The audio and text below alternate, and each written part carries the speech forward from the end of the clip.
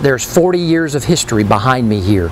You see these Sherman tanks back here? Well, I've got the ultimate tanker, retired Command Sergeant Major Rick Young.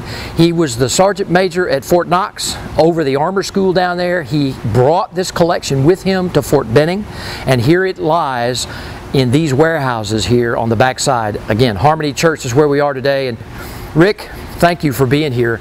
As a lifelong tanker, what does this collection mean? Because, you know, a lot of folks don't realize this is the largest collection of armor and cavalry vehicles probably in the world, over 450 that you got here. And so this is kind of your baby.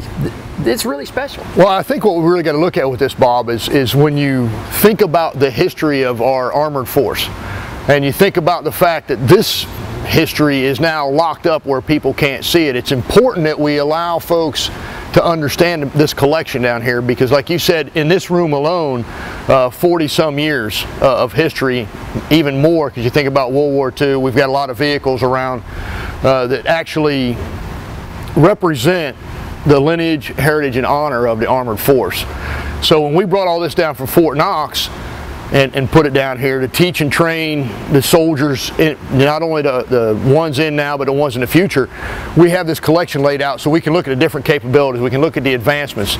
So really it's just a piece of history, not unlike if you walked into an automobile museum and you see that whole transition of up through, you know, from the beginning up till now. So it's just real important to have this collection visible, because many people don't know this collection exists, and there's parts of this collection that probably people haven't seen in 60, 70 years as a total, just because of how it's been stored.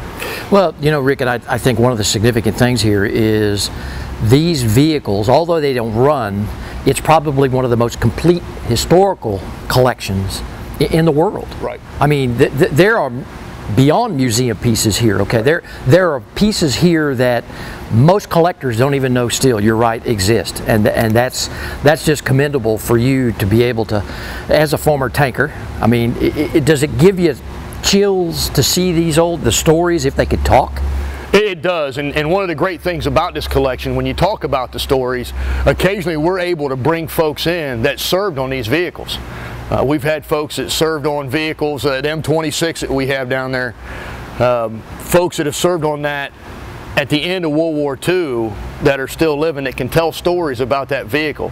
It was 300 of them in theater, only 20 of them had combat. Rick, I want to first start here with some of the modern stuff, okay? Everybody knows what a Humvee is. Right, you have your Humvee. But you guys go back. I mean, you've got 113s, 114s, 88. I mean, right. That's the thing about this collection. You guys have taken that thing all the way from what you can, current, okay? And taking it all the way back. Well, when you go all the way back to the original Dragoons on horseback, that's kind of where the mounted force comes from, is all the way moving up through there. So when you get in, you start looking at vehicles like the Jeep, the Humvee, you know, used for reconnaissance, used for major transport, troop transport, just about everything. You know, the Jeeps in and of themselves were pretty dang universal in what they were being used for. So you see the collection from horseback all the way up to the Abrams, but you start getting pieces like we're going to walk and talk here. The Humvee, you know, it's baby brother from another mother, the Jeep. Exactly. And then we go down, we got some scout cars and some other things down here. Exactly. That not only represent the different vehicles, but they represent different times in history. Well, like the M20, it's a scout car. Right, M20 scout car, a command car, you know, different variants. You come down, you've got the Greyhound or the M8 armored car. And the other thing about the M8 you see is you look at the markings on it. Now we're going to talk about a piece of history.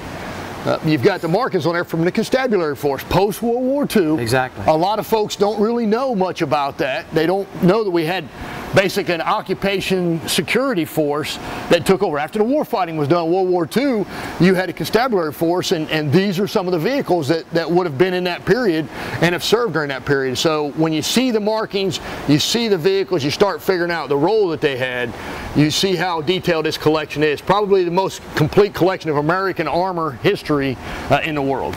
Well, again, now we move over. Again, same peacekeeping operations in World War II. Right. But when's the last time, I don't believe, I've seen a lot of scout cars, okay? Right. Armored scout cars. I've never seen one with the original top. I mean, this thing is just complete. And that's what's really special about this collection. I mean, it's just like it was just taken off of a unit and put here. And I will tell you, the folks, and you'll meet Mr. Dyer later, but the folks that do this day in and day out, they go to the nth degree to try and make sure that we have parts that are original to the equipment. Right. Don't do a lot of repop stuff. It's all period correct parts. Well, to the point of when they do a rebuild, they save the bolts that come out. Exactly. And use as much of that original as they can. I mean, when's the last time? I've never seen a complete original half-track with all its toys and bells Right. and whistles. I mean, you just don't see that. And you know, that one, it appears to be in pretty good shape. I don't know what the mileage is, but that's the original paint. Right. And so, you know, now there's one other item of interest here that I know that our folks out there would want, especially collectors, especially guys who love armor, is when's the last time, folks, you ever saw one of anything that was ever produced? And that's what I want to talk about next. Let's talk about this piece over here. It has the first slot, obviously, in armor row here.